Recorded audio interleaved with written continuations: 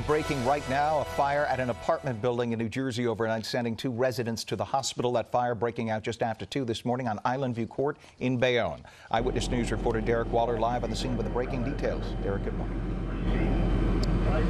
Ken, good morning. We have 2 people in this building who have critical injuries and are at Bayonne Medical Center this morning, and they're still fighting this fire. In fact, take a look up to the sky. You can see this Bayonne fire truck with the ladder extended and 2 firefighters at the top of this. In fact, they were just shooting water on the top of this building just a few minutes ago, and they're standing by making sure that this is now under control. So this is 3 Islandview Court, a 3-story residential building, and this fire broke out around 2 o'clock in the morning.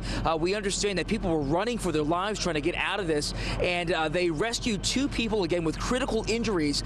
In fact, it took firefighters about 30 minutes to find one of those victims, so you can understand just how dire a situation they may have found themselves in. Again, this started on the 3rd floor of this building, but we don't know how this started. Certainly that's going to be something that will be under investigation for some time. But again, the breaking news is that we have this fire here in this residential building in Bayonne. 2 people with critical injuries right now, and that fire, they are still fighting that fire right now.